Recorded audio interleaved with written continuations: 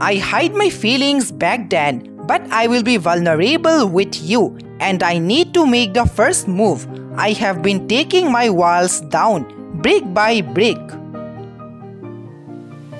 I cannot stay away from you anymore. I long to be with you because you feel like home to me.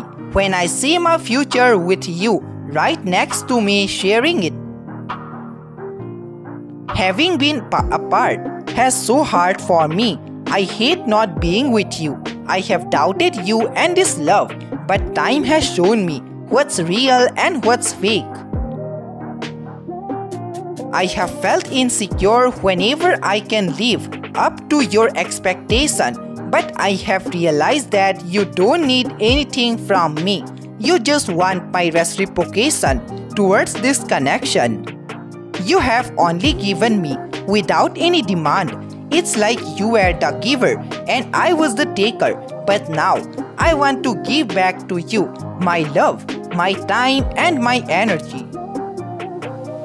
I can't let go. I can't let go of you. I know I gave you so many wounds. My aggressive, jealous and toxic actions hurted you a lot, even though you were loyal to me. But I always doubted you. I am truly sorry.